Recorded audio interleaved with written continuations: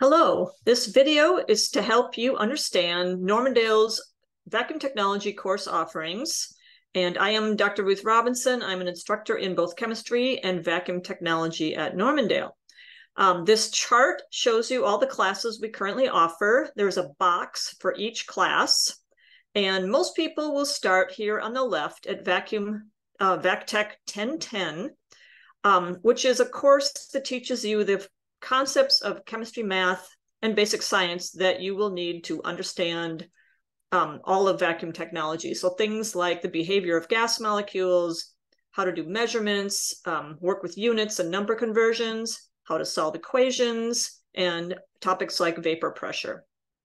It is offered often as a 16-week course, or you can take it as an accelerated 8-week course.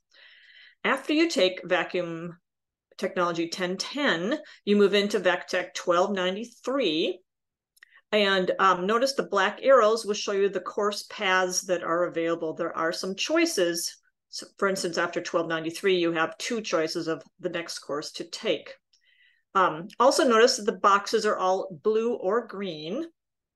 All of our courses are offered online, so you can take them from remote locations, but there are 2 types. The ones in blue are asynchronous online, and the ones in green are synchronous online.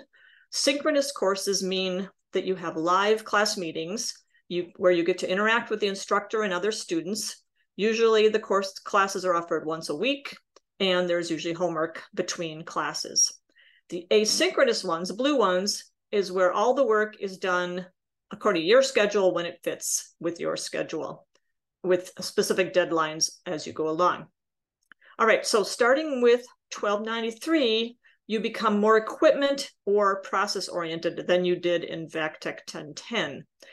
In fact, you will operate remote vacuum equipment yourself in real time from your computer.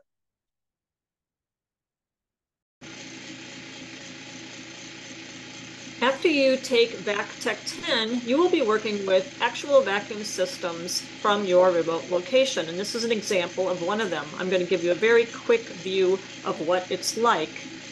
This is the vacuum system. There's a chamber on top. There's a pump here. There's a variety of gauges, which you will learn about. But that's the actual system running on campus. And you can also toggle to a picture of what's going on. Here's the chamber, here's the pump, and there's some valves, and you can see that right now this valve's open and air is being pumped out of the chamber to the pump. We have a variety of readouts in pressure and time, and you can get printouts of those and work with them. Anyway, all I'm going to do is show you that we can turn this valve off just with a click. That's something you can do. And now we can also open the valve to the room so it starts filling air into the chamber.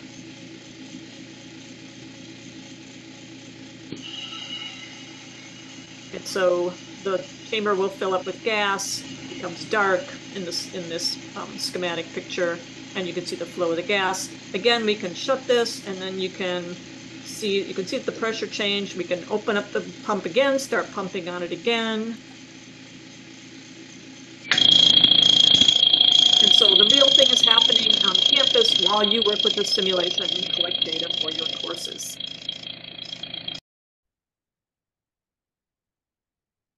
This diagram also shows the former course structure shown here in 3 boxes, 1292, 2293, and 2297.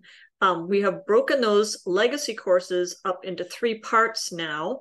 For a couple of main reasons. One is to allow flexibility in what path you take. For instance, here you have a choice of 2 courses. You don't have to finish the 3. And you can also take 2 courses in this trio, and you have another choice. So it gives you more flexibility in path and suiting it to your goals. It also gives you more flexibility in the schedule, because the green boxes indicate courses where you have live class meetings, and some students find it harder to commit to class meetings, so we tried to offer much of the content in these blue boxes, which is asynchronous.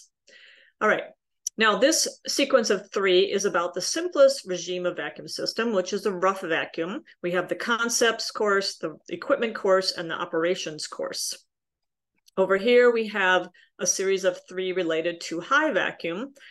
We have the equipment, which and the measurement, and then applications. High vacuum equipment is more sophisticated. It creates a lower pressure regime. And this course also touches on ultra high vacuums. Down here, we have a series of 3 courses related to thin films. We have the material science course, which is shows about deposition techniques. And then we have these 2 properties of thin films, which describe characterization of the films, including mechanical, thermal, magnetic, electrical, and optical properties of thin films. Up at the top, we have a series of vacuum system automation. The first one is the introductory course that covers manuals and schematic diagrams. The second one covers input-output devices. And the capstone for this series allows students to create their own human-machine interface.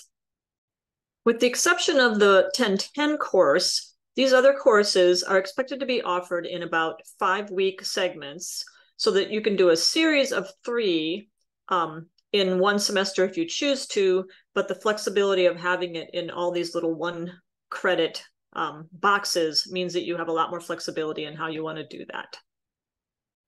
All right, so if you're unsure of which path or which courses would be best to serve your goals, you can contact any VACT instructor or the program liaison for more information and guidance on that. Finally, if you'd like to read the actual course descriptions for all these courses, I'm showing it here. You can stop the video to read them in detail. This page talks about the rough vacuum courses. This page talks about the automation courses. And then we have a page of the high vacuum courses and a page of the thin films courses. You can also find these descriptions where you register for each individual course.